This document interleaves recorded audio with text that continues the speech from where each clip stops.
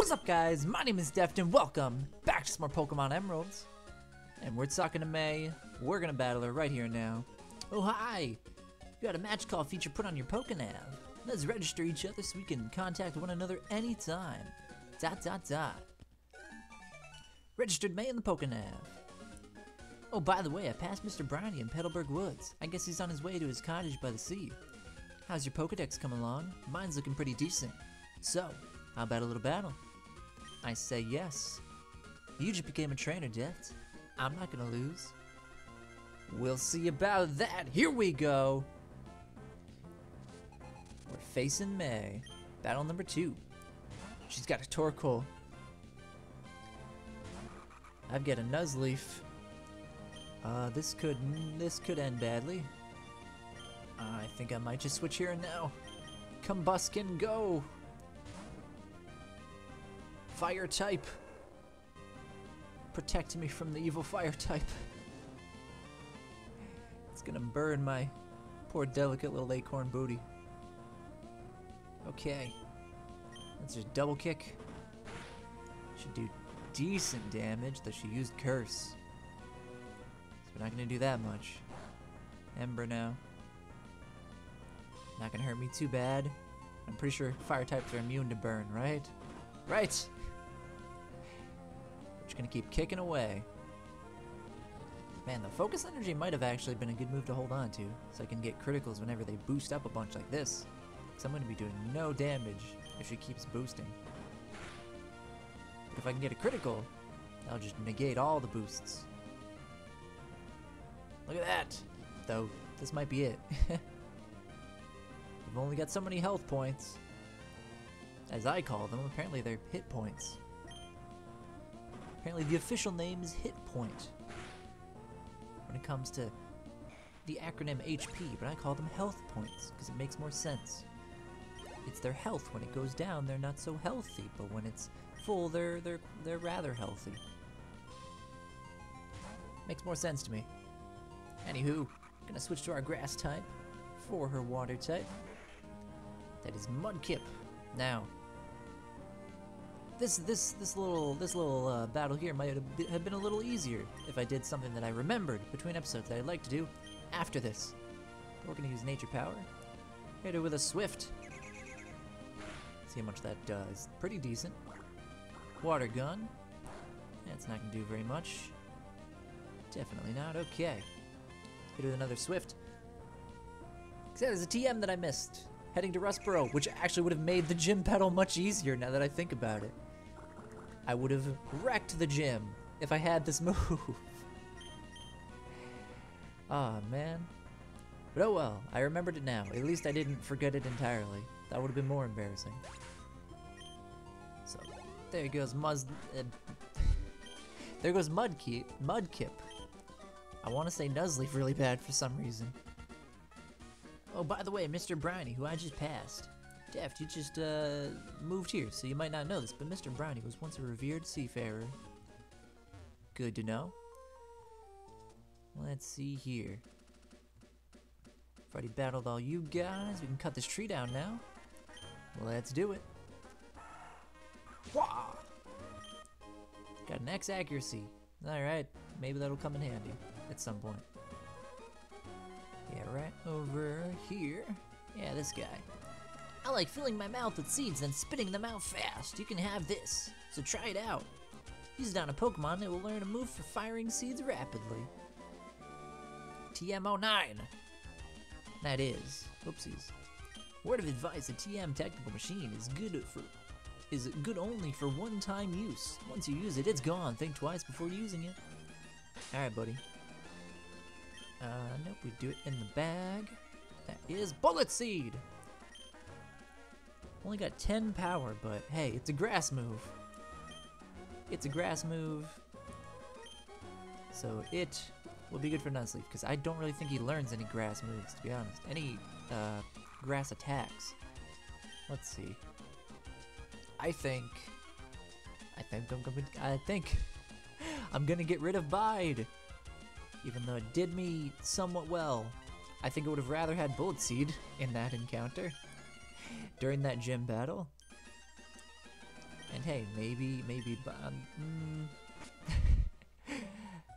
before I even say that, I'm already regretting what words were about to come out of my mouth and saying that Bide might be a better move in some circumstances. I don't trust the AI. I don't trust the AI to consistently attack me enough to make Bide effective at all. Alright, now what is Nature Power here? Oh, I think Nature Power is Razor Leaf, because this is a forest. Let's find out. Cascoon can't hurt me anyway. Stun Spore! Alright, so we're not going to be able to win this. Even if we grinded it out.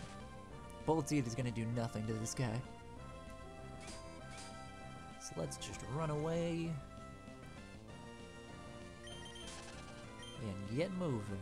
Combuskin, I'm sure, could do more damage, but I do want to keep Nuzleaf out front. Keep him at a high level.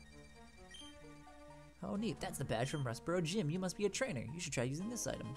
It's a Miracle Seed. That could actually come in handy. Because right now, Nuzleaf finally has a grass move, but it doesn't do much damage. Well, there is something that just might help with that, and that is a Miracle Seed. There it is. Nuzleaf was given the Miracle Seed to hold. That'll buff our grass moves. So now, our Bullet Seed will actually probably do somewhat decent damage. It only does 10, but Nuzleaf is a grass type, so that's going to boost the damage a little bit. The Miracle Seed will boost the damage a little bit. It'll all add up in the end, I'm sure. Got an X attack. Oh, let's not forget this right here. What are you? Tiny Mushroom! Alrighty, we got a Tiny Mushroom. Just stick that in our backpack. I'm sure there are more odd items that we just toss right in there. Heck, we got a backpack full of berries right now. No. Bullet Seed is our only reliable offensive move right now. We have Nature Power, but it's Stun Spore in here, and that doesn't do damage. Alright, so we are here at Mr. Briney's cottage. Excuse me, sir. Hold on, lass. Wait up, Pico. You're Deft. You saved my darling Pico. We owe so much to you. What's that? You want to sail with me? You have a letter bound for Dewford and a package for Slateport, then? Quite the busy life you must lead. I'm falling out of his voice. I'm struggling to maintain it. But certainly, what you're asking is no problem at all. You've come to the right man. We'll set sail for Dewford. Indeed. Dewford it is, then. Anchors away, Pico. We're setting sail, my darling. All right. Here we go. Ooh. Be sure to obey the speed limit, sir. We'll be there in no time. Whoa. Beep. Oh, Deft. Where are you now? It sounds windy wherever you are.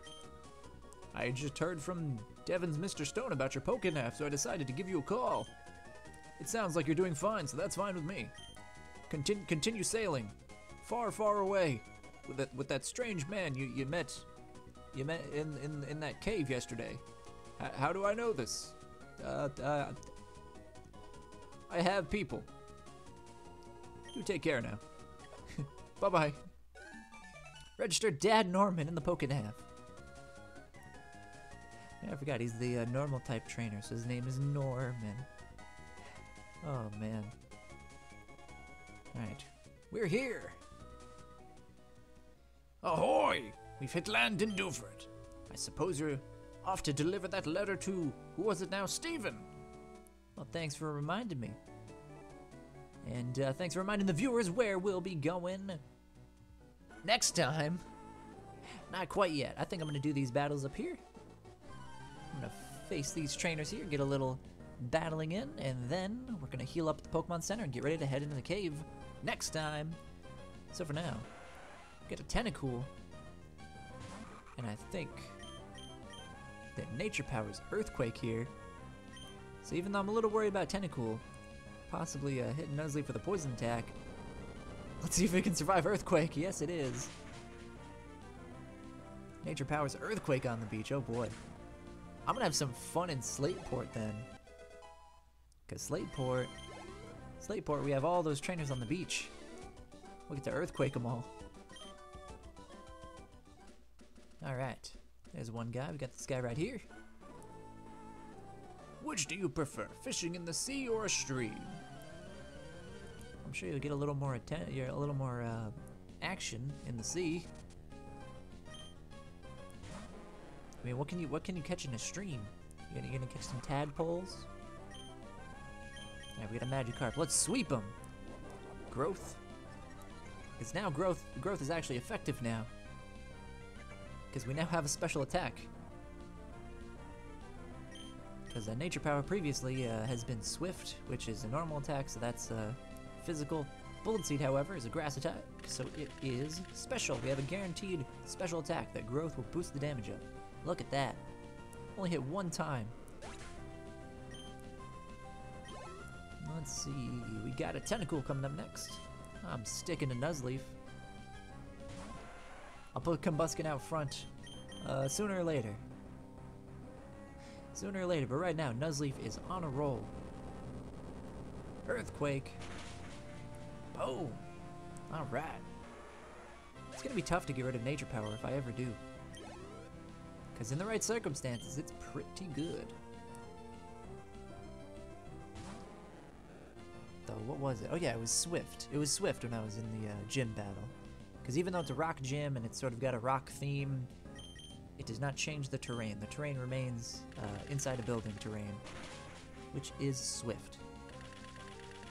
Didn't quite beat him in one hit there, but hey. We're guaranteed 2 hits with Bullet Seed. Alright. Get a little more XP. We beat Fisherman Elliot. Like in deep sea fishing, I lost spectacularly. Alrighty then. Fishing's great, but so is battling. Would you mind, if you don't mind, can we meet again? Registered Fisherman Elliot in the Pokenav. Alright, well. Maybe I'll face you again sometime.